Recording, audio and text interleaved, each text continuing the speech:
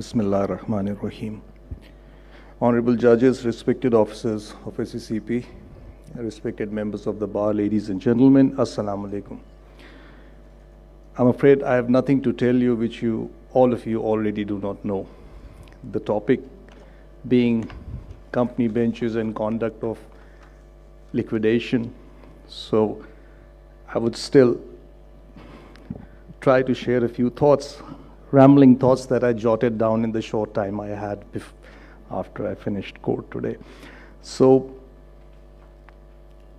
since it's about the conduct of litigation, we take it that the winding up order has already been passed and liquidation has commenced. It is less about the law and more about the administration and conduct of the liquidation process itself. It is not top-heavy. All of you have seen the relevant provisions of the law. The court's role is that only of a supervisory role in the background, and you let the liquidator conduct the liquidation, take it forward, obtain the requisite directions from the court as and when required, and bring it to a close. Paradoxically, we are in Islamabad, but we have only 7 active liquidations going on right now. That's what I checked from the office. There's not a lot of business here on liquidation side. But what was concerning was that some of those liquidations have been pending since 2011. Why is that the case? Perhaps a diagnostic can be carried out, as just pointed out by Mr. Muro. The whole idea of liquidation being to free up the assets locked into an enterprise that has been found fit to be wound up, to release them, re-enter the market, and really the purpose is lost if those assets are realized 8 or 10 years down the road. I've had only one liquidation that I brought to close as a judge. Had 2 hearings for that. The liquidator's report was there for about almost a year, and it was surprising why it hadn't been closed by that time. The first and foremost factor that I can say is, as was pointed out earlier, that liquidation is considered to be a run-of-the-mill exercise. It is not. You have to have professionals, and the minimal requirement would be for them to be financially literate. If I may be allowed to say, at some point in time, the appointment of a liquidator was considered to be a largesse conferred by the judge on one of the lawyers, who would then get along, take his time in bringing it to a close with absolutely no idea. They can't even read a balance sheet. So that has to stop. I think SECP needs to ensure that I think the requirement under the law is with experience in finance, accounting, and law. The finance and accounting, fine, but the lawyers who are appointed must have financial literacy qualified for that. That would exclude me, of course, in that respect. But then there is a lot of liability attached to the liquidators. They have to act extremely responsibly. There's personal liability also. They have to maintain the accounts, run the business, and bring it to a beneficial winding up. Admit, reject claims, assess, make all these assessments, custody of the company's assets, and they have to defend and initiate proceedings. So it's a lot of responsibility, which takes us to the question of their remuneration. I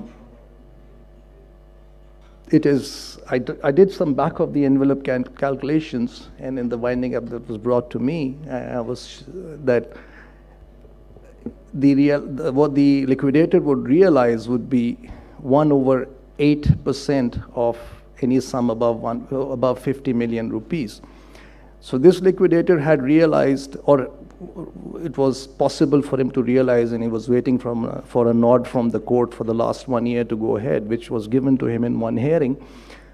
He was able to realize about 30 million rupees, and under the company court rules, his remuneration was 78,000 rupees.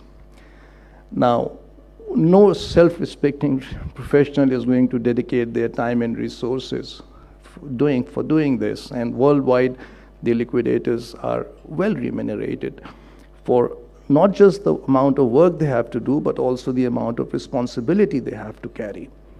So this needs to be addressed immediately. So I did some back of the envelope calculations, and as calculated, and I may be wrong, but it seemed like if he were to realize 100 million rupees, his take home would be 125,000 rupees. So it's just simply out of sync altogether. Has to be market-based. Then the time to complete liquidation is to be specified by the court in the winding up order, and it's rarely done, as I don't think I have seen an order yet where at the time of passing up the winding up order, the company bench actually directs that this winding up has to be brought to a close in this given period. And that is something that judge has to pass that order in view of the complexity of the liquidation exercise. Large company, the judge would obviously hear submissions from the liquidator himself before. And this is another thing, the liquidator is just appointed, and that's the end of it. The court looks from the panel and just says, this chap looks decent enough, so let's appoint him. But I should imagine that before appointing, the court might want the liquidator to make an assessment of the exercise to be carried out, and the time that it would take the liquidator, and then not only appoint him, but also give past directions as to what is the time frame that should take to bring the liquidation to a close. Another thing linked with that is that, as we all know, that liquidations and winding up petitions are run in the same style as writ petitions. It is not meant to be that way, has to follow a completely different style and pattern, but that is not the topic I am meant to be addressing today. So a liquidator's report gets filed. The normal listing period for every next date is usually a month and a half. That day, maybe the case may be left over in another. So by the time that liquidator's report comes up for the judge to take a look at, it could have been 3, 4, 6 months for the report that it would have taken the judge 10 minutes to dispose of. And in that respect, as was pointed out by Iftikhar Chaudhry, his lordship, that if it is to be done, then you have to give more time to the company judges on a dedicated basis. And on a lighter note, the trend has risen for the company cases to be listed at the end of the list. And I've made an attempt to call the staff and say, please list them at the top, that it is required to be. But I do not know why, despite the statutory command for them to be decided in a summary manner, for some historic reasons, the list always, the company cases are always at the end of the list. And you can always see all the company lawyers sitting there bored and waiting for when the court will end, because they know their case won't be called. That needs to also change for liquidations to become more efficient and effective. And 2 points that I'd say a few words and I'll close. There is also a bit of paranoia with all due respect, at the SECP's side, in respect that in the only order that I've written in this, I had to wind it up quickly, so I just wrote a short order, is what is the standard of liquidators' duties and powers? What is that?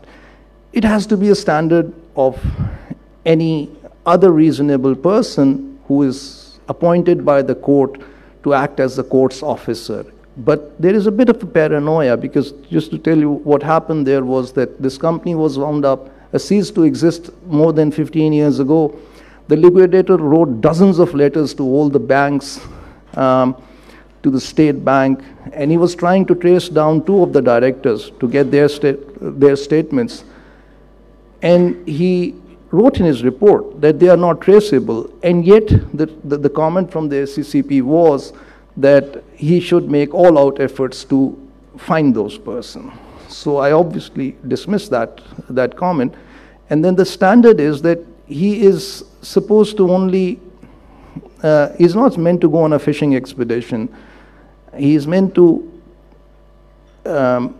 ascertain whatever is reasonably ascertainable on the basis of the books, reasonable inspections of the premises.